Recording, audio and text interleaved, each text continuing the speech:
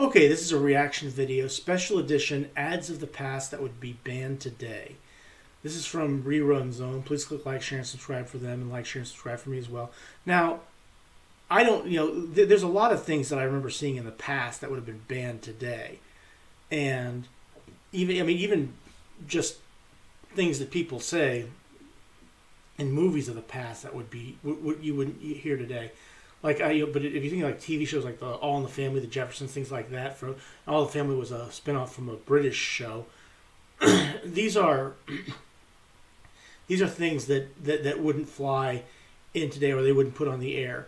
But I am kind of curious about this. This is from Rerun Zone. Like I said, please click like, share, and subscribe for them, and like, share, and subscribe for me. But ads of the past that would be banned today. These are genuine ads from the past. If you have a sensitive nature, some of these ads may disturb you. These are ads of the past that would be banned today. Yeah, we don't have cigarette ads on anymore. I think you see them in magazines anymore, because that's where they did a lot of their advertising. But yeah, let's take a look at these.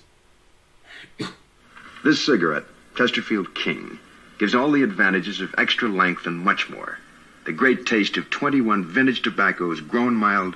That's Rod Serling from the Twilight Zone. Aged mild and blended mild. No wonder they satisfy so completely. One of the oldest ways to market something is through testimonials. In most of the early tobacco ads, beautiful upper-class men and women were shown smoking. By the 1930s, tobacco companies were paying famous people, especially movie stars, to advertise their products. In the 1950s and 60s, famous TV stars were also used. Then they even had athletes. I think Frank Gifford was played NFL football, and he did a cigarette ad. In 1964, it became illegal for tobacco companies to use famous people to help sell their products, and cigarette advertising shifted to more ordinary people. Some ads mixed superstars with everyday people to show that you might smoke the same cigarette as your favorite movie star or sports hero. Yeah, Fred Astaire. You have a bunch of different celebrities on the bottom there. Yeah, okay. The individuals in cigarette advertisements were far from average, though, since almost all of the men and women were young, thin, gorgeous, and having a fantastic time. Now, I know there were a lot of sexist ads out there, and I'm kind of curious what these are. But yeah, like ads of the past, and you got to take them in context. If you're offended, you don't need to watch this video. But like I said, I didn't know what we're going to watch. But it was a different time. So when you look back, you may say that we never would have done anything like that. I don't even know what we're going to see yet. But yeah, different time. This flat tire needs a man, but when there's no... Yeah, a woman can't change a flat tire. She's perfectly incapable of doing anything of the sort, so she needs a man. man around, Goodyear should be. Oh, the perks of being a woman. Cooking. And she doesn't care. It's what are they advertising here? Water, wrinkles in her dress. Oh, she doesn't get it. It looks like it's a motor oil. God, that's a strange ad. Nobody would ever do that. Cleaning. Waiting on your man. Then, when you have the time, focus on getting that sexy shape that every man... That was actually from an oil company. He's spraying her top. ...and wants. During World War II, women were portrayed as workers, but after the war, they were almost always shown as housewives or sex objects. In the 1960s and 70s, as more women went to work and the women's liberation movement grew, ads started to show a glamorized version of the working woman. Go up to a girl and whisper, yo ho ho. Well, for Captain Morgan Rum. Called the New Woman, or Superwoman. Even though almost half of the workforce was made up of women by the 1970s, ads hadn't yet gotten the message. On the one hand, women's roles in ads didn't change much at all. Women were still thought of as housewives and sex objects. Advertisers often showed women modeling clothes or doing housework, while men were almost never shown outside of the workplace. If I'm not mistaken, train your wife in 5 easy lessons. Fetch your slippers and pipe, massage your feet, serve you ice-cold beer and snacks, sit quietly while you browse your favorite television stations, respond to nonverbal cues such as snapping of fingers, answer yes dear to any and all requests, greet you at the door wearing nothing but a cellophane wrap. Well, if I'm not mistaken, this woman here is only wearing an apron, and she's serving her man a beer while he's watching television, with a smile on her face. Call me crazy, ladies, but I have a strange feeling that that's something that doesn't happen in your house very often. On the other hand, when the working woman was shown, it was usually in a way that was unrealistic and glamorized. This new woman was not only expected to do well at work, but also to keep up with her chores at home and make her husband happy. Yeah, I'm sure there are a bunch of racist ads there. I'm kind of curious about these. But you can go back and look at old cartoons from the 40s and 50s, 30s, 40s, and 50s that were pretty racist too. Happy Aunt Jemima. Aunt Jemima. Famous for her secret recipe pancakes, waffles, and buckwheat. What's the good word, Aunt Jemima? Well, Mr. Lyon, folks says there's nothing so pretty as a happy face and nothing so worthwhile as a happy life. Yes, Aunt Jemima, that is true. Racism has been a part of advertising. Fried chicken. It's about General Electric stove, and he's eating fried chicken. For a long time. When black people were shown in ads, they were almost always shown as being submissive, ignorant, and unattractive. From the late 1800s, when African Americans, Bull Durham, smoking tobacco, and these gentlemen here all are stereotypical. I mean, okay, these look like Jim Crow ads. First appeared in ads, they were often portrayed in a bad light or made fun of. Products had cartoonish pictures of black people, and bleach and soap brands joked that their products could lighten dark skin and that dark skin was considered dirty. You have, yeah, transparent soap. You can make the black. Aunt Jemima has one of the longest running ads for a ready-mix self-rising flour and illustrates a stereotypical mammy. The character was based on a vaudeville performer who sang Aunt Jemima while wearing an apron and a bandana. And here you have a clean, apparently a clean girl and a dirty girl. Why doesn't your mama wash you with fairy soap? And a scarf. The mammy figure continued to appear in 20th century television shows, radio, clothes, memorials, pancake boxes, and syrup bottles. Amazingly, Quaker Oats didn't redesign Aunt Jemima until 1989, and the brand name was finally discontinued in 2021. With the civil rights movement in the 1960s, more advertisers realized that people of different races were also consumers. That brought about more diversity in advertising as companies finally began to realize that there was more money to be made by including minorities in their ads. You know, when you look at these ads, these are ads from the 40s, 30s, 40s, 50s, and 60s, and so forth. And I know they had ads like this pretty much in the 70s as well, probably maybe before they stopped. But it shows how, you know, if you don't know the story of Nichelle Nichols, who was Uhura on Star Trek, how important she really was. How Gene Roddenberry used her on Star Trek. You know, if you don't know the story, she tried to leave Star Trek after the first season, but Gene Roddenberry told her to take the weekend. I'll make a very condensed version, and she goes to this NAACP rally or meeting, and she's told that somebody wants to meet her, and that person who wanted to meet her was the Reverend Martin Luther King Jr.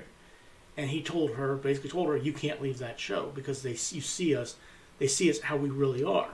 When you look at these ads, that's not. I mean, I work with a lot of people of color, of different ethnicities, at my job, and they don't look or act like anything that you see in these and then I'm sure they didn't act like anything like that back then either. But yeah, it's just complete ignorance of these ads that allowed them. Well, lack of knowledge. And it's a good thing that these things like this don't belong in advertisement anymore. I'm glad that they stopped doing these. I was overweight and looked terrible, but AIDS helped me lose 46 pounds. AIDS? You're glad you got AIDS? The AIDS diet plan helped me lose 28 pounds. AIDS helps control your appetite. Oh, I was thinking of the disease, not the... Okay, AIDS. So you lose weight, yet AIDS lets you taste, chew, and enjoy. And the appetite suppressant in AIDS is not a stimulant.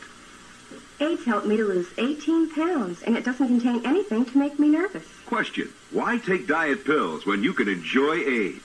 AIDS helps you lose weight without making you jittery. In the 1800s, there was no Food and Drug Administration to keep track of what health products could say in their advertising. Because of that, a popular market for so-called patent medicines grew. Manufacturers of these medicines often made false claims and kept their full ingredient lists and formulas secret. That's for heroin. But we now know that they often contained addictive ingredients like cocaine, opium, morphine, and alcohol. Products like cough drops with heroin, toothache medicine with cocaine, and asthma-relieving cigarettes were sold over the counter with the help of colorful ads. There were no federal laws regulating the sale of drugs like morphine or cocaine before the Harrison Narcotics Act of 1914. Even in states that had rules about selling drugs as early as the 1880s, those rules were not part of the criminal code. I wasn't even aware of this, that they were selling things like that. I mean, I had an idea of what they were about certain drugs, but I didn't know they had all this. And the laws that were in place weren't strictly enforced. A person who was addicted to morphine could take the same old, worn-out prescription to a druggist who would fill it again and again. Now, I know George Carlin did a stand-up back in the early 70s about some of the drugs. Two in the mouth, son. St. Joseph. Things like that. Finger. Shoots rockets that burst and bombs that explode and writes with a pen and signals in code. Shoots message missiles and watch 'em go. And it looks like your finger, and how will they know? Six fingers, six fingers, six fingers! Here's how to get it on the card right there.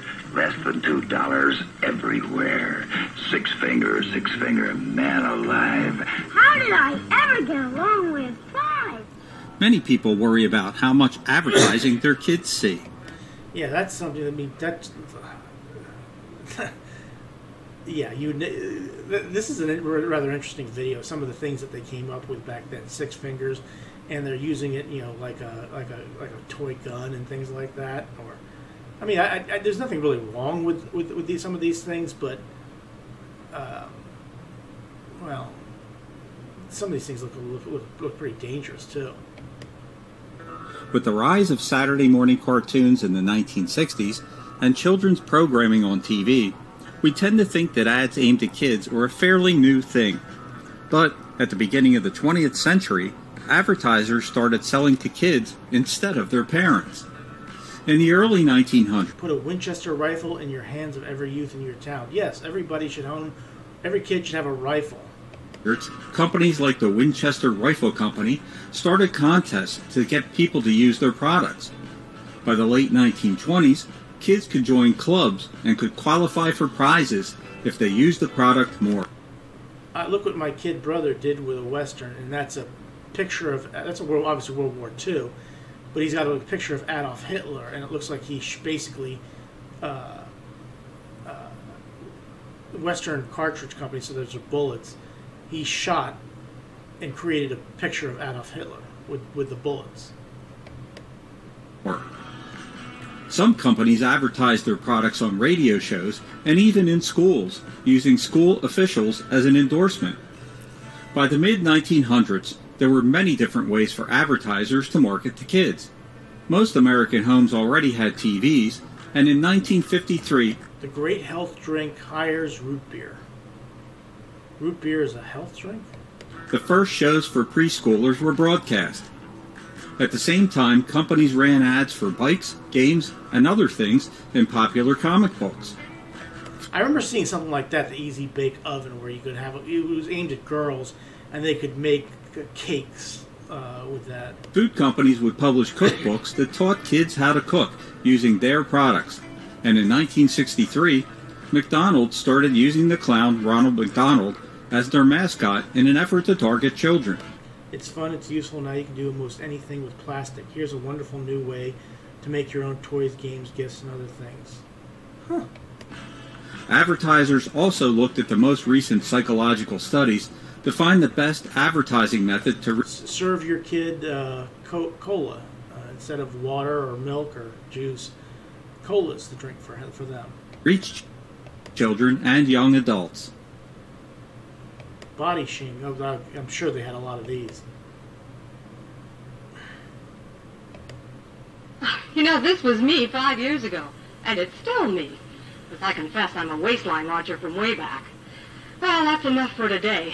Now for a lively lift. Ice-cold Coca-Cola. Well, that'll help you get your figure. You know, nothing reduces your weight like some Coca-Cola, some Atlanta, Georgia sugar water to help you lose weight. No waistline worry with Coke, you know. Actually, this individual-sized bottle has no more calories than half a grapefruit. Body shaming. So you're comparing a healthy fruit to a Coke bottle, or some Coca-Cola. Okay. Has been going on for a long time. The perfect body image movement really started at the beginning of the 1900s. Media and ads began to show more and more pictures of the perfect female body in order to make it easier to sell their fat-reducing or, in some cases, fat-gaining products. The perfect... Men wouldn't look at me when I was skinny, so I gained 10 pounds. Body for both men and women is influenced by the media and also... Someone ought to tell her about Rye-Crisp. Okay. Lose ugly fat, win admiration. Okay, so the kissing booth. The guys are all lined up to kiss the attractive one, and there's a heavyset woman there, and nobody wants anything to do with her. So, by changes in the way that society decides what the ideal body type should be. People often have the wrong idea about body shaming. Many people think that it means making fun of people who are overweight, but studies show that body shaming also happens to people who are too thin by setting beauty and body standards that are unobtainable for most people. If you made it this far, nobody loves a fat girl. Okay. Hit that subscribe button below. It really does help me out. And let me know your thoughts about these ads from the past in the comments below. Until next time, this is Rich from Rerun Zone, signing off. Yeah, this was pretty good. This was interesting. These are ads from way back in the day, and yeah, I can understand, you know, these weren't too horrible, but they were pretty bad regardless. I mean, I was expecting they might be a little bit worse than what they actually were, but I think the racist ads probably, you know, that just comes from ignorance. Okay, again, and the sexist ads, you know, again, if you grew up in that time frame, which I did not, you know, you've seen you look at the movies back then and things like that. It's times have changed for the better, and they're still changing. It's a constant evolution. We're not there yet, but we're a hell of a lot far beyond what these are. And I mean, he's right. If you put an ad, some of the racist ads, which probably weren't considered racist, obviously weren't considered racist back in the time, but are considered racist now. The sexist ones, which weren't considered sexist back then, but certainly considered sexist now. When you put that all together, we have made some strides and improvements, and we still have a ways to go. But this was actually quite interesting. And it has me shaking my head on some of these ads. But thanks for watching. Have a good rest of your day. Thanks, and please click like, share, and subscribe for them, and like, share, subscribe for me. Thanks for watching.